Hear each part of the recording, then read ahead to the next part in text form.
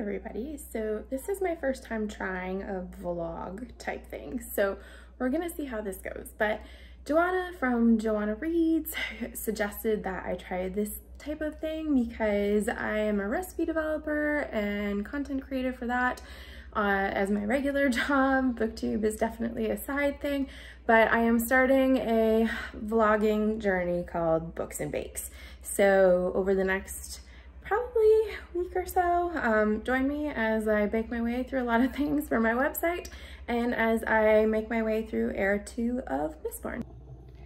So not baking right now, but making myself mac and cheese. I actually haven't had mac and cheese in about 15 months because it was all I ate while I was pregnant and I desperately needed a break from it, but I was in the mood, so we're having mac and cheese today. But I am now on the Bands of Mourning in Era 2 of Mistborn, and so far I'm really enjoying it. I'm surprised with how much I'm enjoying it, honestly. I didn't love the ending of the first trilogy. I thought it was good, but I wasn't as enthralled by it as most people seem to be. And I'm not into Westerns, that's really not my thing. So I am very surprised that I am liking Mistborn Era 2 as much as I am. Mistborn Era 2 starts with the Alloy of Law. That is what it is. I was confusing it with the second book, which is Shadows of Self. So I am listening to these on audiobook. That way I can bake and listen, which has been really convenient. I'm not crazy about Michael Kramer as an audiobook narrator, but I feel like I'm getting more used to hearing his voice and his reading, so that's been better for me going forward. I had to cut there because my pot was about to boil over. But Era 2 takes place about 300 years after the original events of the first Mistborn book.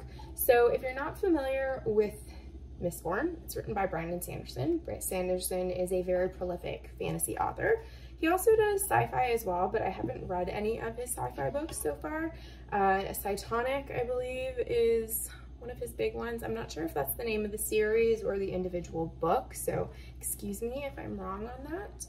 But I started reading Sanderson in this past year of December, and I started with Mistborn, and I had taken a significant break from reading fantasy due to some health reasons where I had traumatic brain injury and I couldn't read for a really long time, but I've always loved fantasy so much and really wanted to get back into it. So I said to my husband, please get me Mistborn for Christmas. I'm gonna try it and see if I'm able to do it.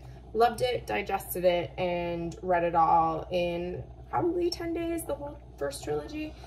And I'm not sure if you heard that, but that's my toddler yelling from her crib because she doesn't want to nap.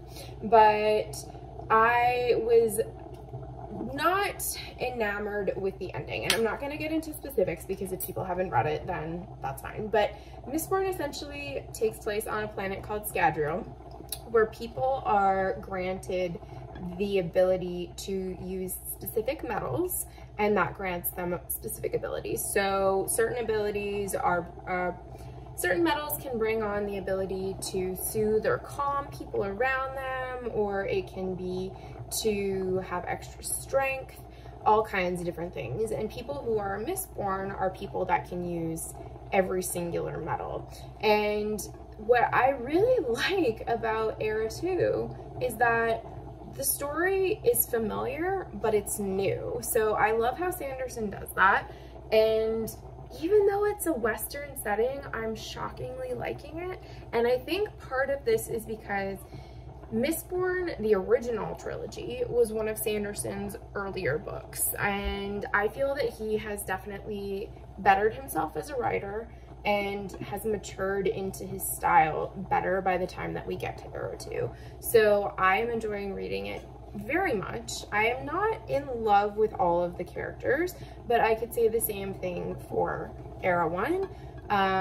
I liked the characters for the most part, but I wasn't super crazy about our female protagonist. I thought she was fine, but she wasn't my be-all, end-all the way that she is for other people. Same with the, I'll call him male protagonist for at least the first book. Again, I'm not going to give away any spoilers. So the thing I will say about Era 2's characters is that our main character, Wax, is a bit plain. He's a little bit vanilla, but that's not too bothersome for me. And I find that Wayne, who is kind of the Robin to his Batman, is a little annoying. But I think that the female characters in this series are excellent. I really, really like all of them. Honestly, I haven't come across a female character that I thought not good, which has been a really nice juxtaposition because I've also been reading Wheel of Time, and I have a lot of issues with the Wheel of Time female characters and the way that they're written. I just don't love it. So this has been a really nice juxtaposition. And one of the things I've really loved is the fact that there are species of people and creatures that are in Mistborn Era 1 that have come back for Mistborn Era 2, which is so exciting. So I've really loved that. A brief summary, I suppose, of Alloy of Law is we're kind of getting set up and established in our new story. We're meeting our new people, and we come to learn that Wax is a former lawman, but he's also of a really noble family. And one of the things that kind of carried over from Mistborn Era 1 is the importance of these noble families and the roles that they play. What's interesting, though, is to see how society has changed, because in Mistborn Era 1, we have a very different ruling system than we do in Mistborn Era 2. So it's interesting to see those changes and have that set up. And in the first book, my understanding is that Sanderson wrote Alloy of Law not thinking it was going to be a series. He kind of just wrote it as a fun standalone book, but he realized he liked writing these characters so much and their voices that he ended up writing a whole series, which I thought was really exciting. So that's a cool part of it. But Alloy of Law really kind of just sets up the law of our new story, the law of the land, what our new characters are, what they're doing, how abilities have changed in the last 300 years, and how society has advanced. So I thought that was really interesting.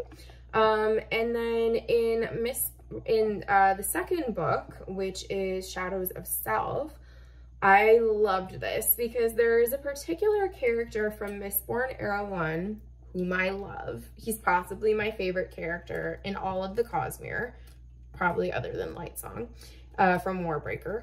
And he is in this book, and I was ecstatic, to say the least. So I really, really enjoyed that. But right now I'm about 60% into the Bands of Mourning, and the Bands of Mourning is really interesting because it's digging in deeper to the lore of what we were told about in Mistborn Era 1, all while doing it in a really interesting and refreshing way. I think that Sanderson really did something brilliant here, where you can build upon a story but still recall things that are sentimental to the reader and interesting to the reader, and he's doing it in a really innovative way. So I super appreciate that about Sanderson in this book. So far, I'd say it's probably on par with Shadows of Self for me. I ended up giving Shadows of Self a 4.25 stars out of 5. So I'm curious to see where I land on it. I'm hoping to finish it probably tomorrow. Today is Thursday. Maybe it'll be Friday, maybe it'll be Saturday, not too sure. But yeah, and then I'm probably gonna jump right into the Lost Metals so I can really get the full Sanderson experience. Hi guys, I am checking out a museum today. I haven't been to a museum in a really long time, unfortunately. But yeah, I'm gonna take a little bit of footage and look around, enjoy myself. I love a good museum. So enjoy with me.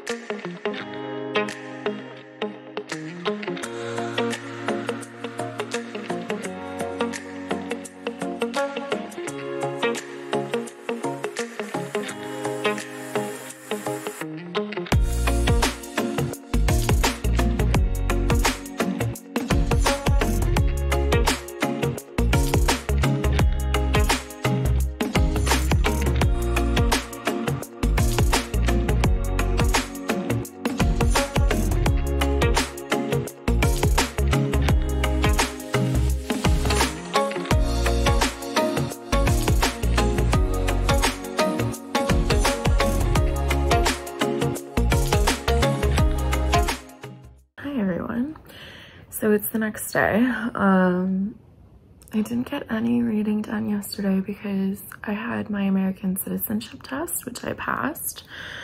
So that was kind of a big deal. And then my husband and I went to a museum, which you guys will know about because I have museum content in here.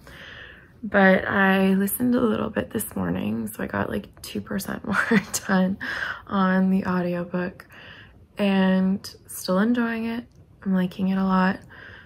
The East Coast is supposed to get hit with this terrible storm this weekend, so I'm anticipating I'm gonna lose power and then not be able to listen, but we'll see what ends up happening. Who knows? Hi everyone. So I finished Bands of Mourning today, and overall I really enjoyed it. I would give it probably a 4.5 out of 5.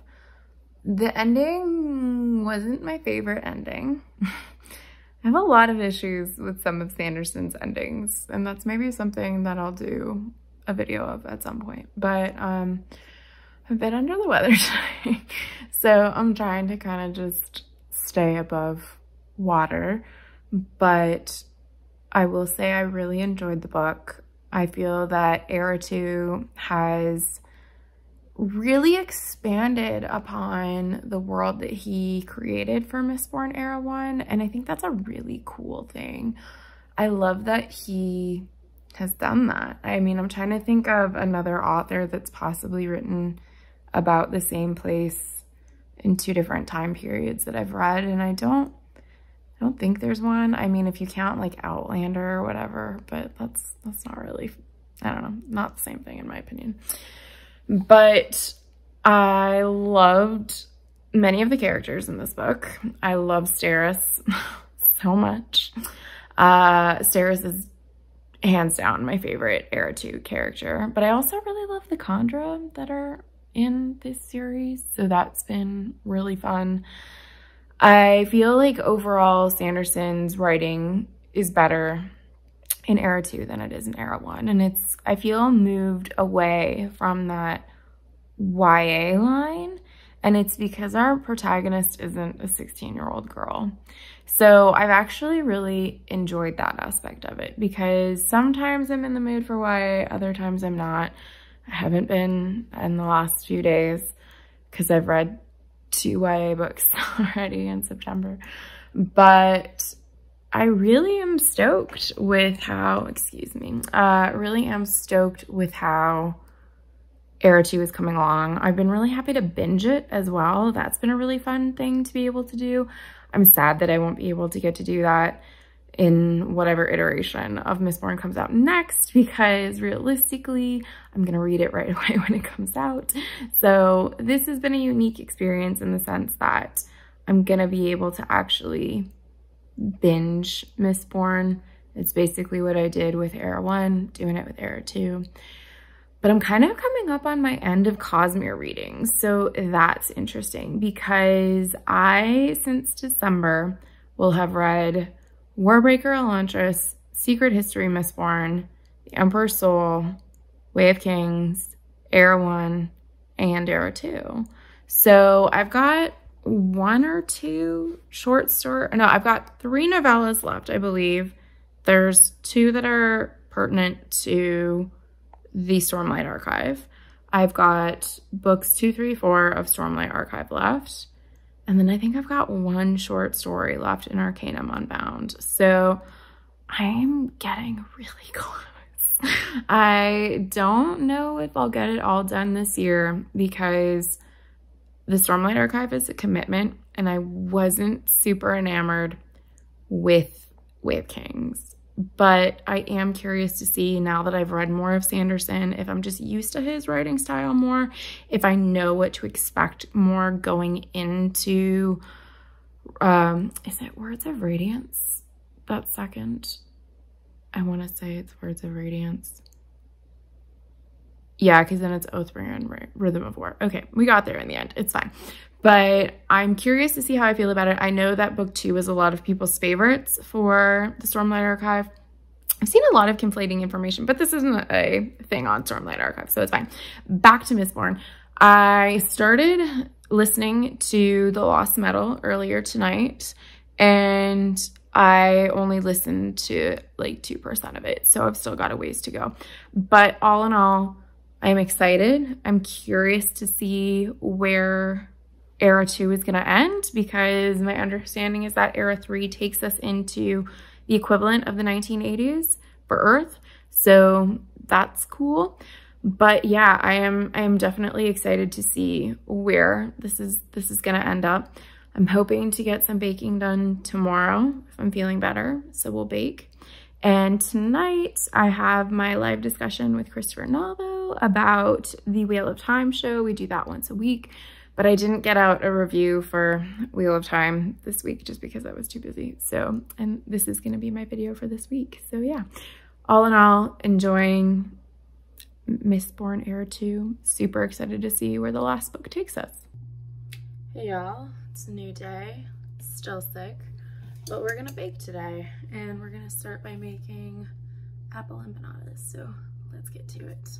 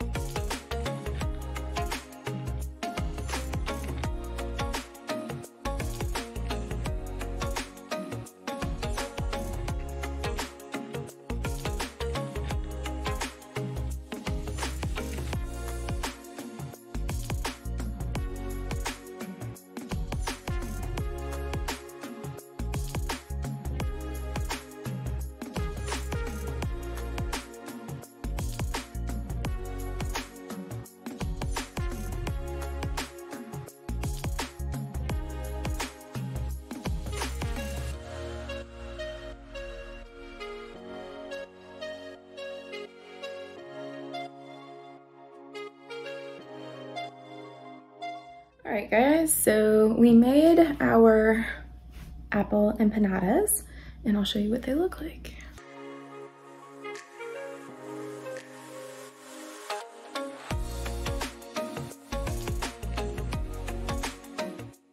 I am now about 18% in to The Lost Metal, and I'm liking it so far. I feel like plot is moving a little bit slowly, but that's kind of typical of Sanderson, and that we're gonna get a slow build and then it's gonna be the big Sanderland at the end. I'm just hoping that everything is resolved enough for this story because it's been 4 books and it would be disappointing if there wasn't a good resolution to the ending. It's interesting with the fact that there's new deities that are being discussed and Cosmere implications, so I'm finding that really fascinating. I also like that some of the female characters are getting more involved in the story. So all in all, enjoying it so far. I am hoping to be done with it in the next couple of days, but we will see what ends up happening.